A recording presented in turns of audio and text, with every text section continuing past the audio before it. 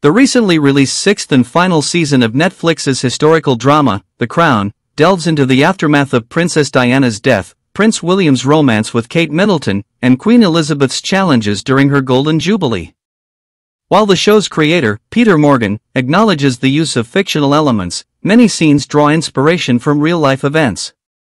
One particular scene in episode 7 features a young Kate Middleton, portrayed by Meg Bellamy, encountering Prince William, Ed McVey, and Princess Diana, Elizabeth Debicki, on the street.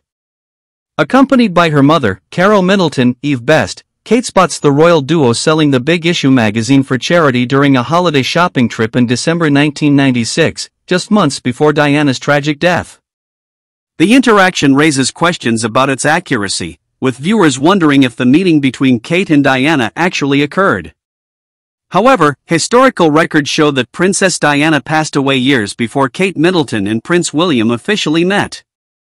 The show takes creative liberties in portraying this poignant moment, adding a layer of speculation to the narrative. Prince William himself expressed regret during an interview after his 2011 royal wedding, acknowledging the absence of his late mother on such a significant occasion. He reflected on how Diana would have cherished the moment and expressed sadness that she would never have the opportunity to meet Kate.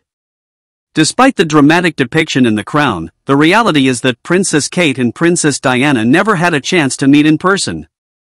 The fictional scene serves as a poignant reminder of the historical events that shaped the lives of the royal family.